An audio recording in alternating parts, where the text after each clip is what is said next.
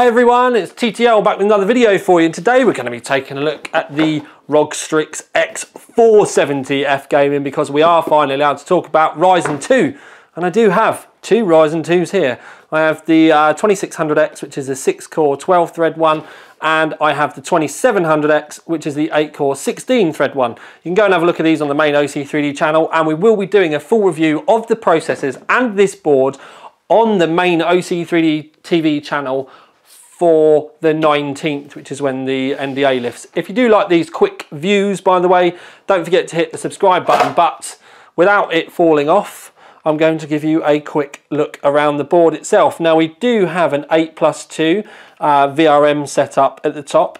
So you get 1, 2, 3, 4, 5, 6. Then those two there for the CPU itself. Then you get 2 for the SoC, which is a silicon on chip, and that's to do with like the memory and stuff like that on the CPU as well, but they do get separate phases for them.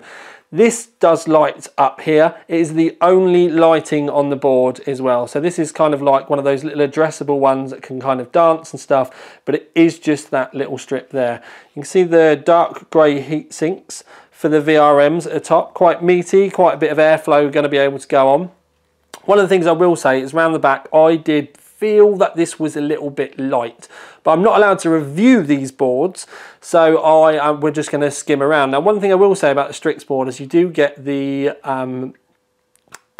display port here and the HDMI, which means you can utilize it with the lower end APUs with the graphics. So you have got that option where you can use onboard graphics with these boards. But the 2600X and the 2700X that I've just showed you, if you notice on the box, it does say discrete graphics card needed. That's because there is no onboard video on those at all.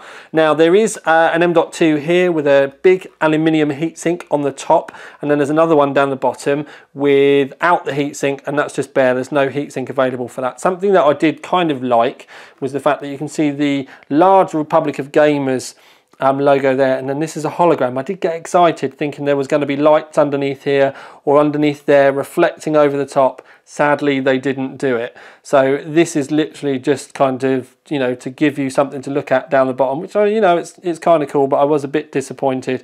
This is like a tag that you would get on your shoes or your clothes as well. It's actually fabric. It's the first time I've seen that on a board, but that does look kind of cool. Then around the board itself, no onboard power switches or anything like that. You do get your 2 CPU headers up here for your fan. So you've got CPU fan, CPU optional. Then you've got a fan header there coming down and around. I didn't see any fan header around here, nope. But you do get a USB 3.1 external there. Then around the bottom, you've got 2 more fan headers here. You do have an addressable RGB header. The addressable RGB is the 3-pin one. Normal RGB is the 4-pin one. Then you do get 2 internal USB 2s. Whoop, whoop. Finally got a pair of them.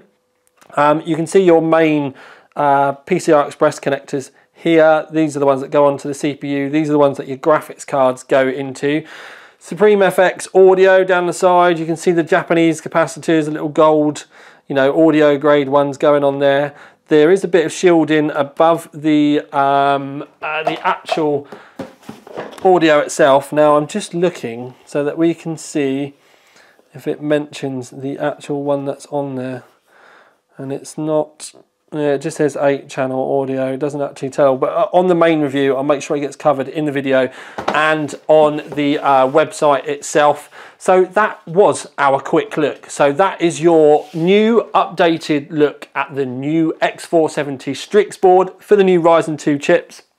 We can talk about lots more that's going on when I'm not under NDA on the main OC3D channel from the 19th. I am certainly hoping that I'm going to have a full review live done on this for the 19th. But if you head over to the OC3D channel now, we do have the Crosshair 7 X470 board.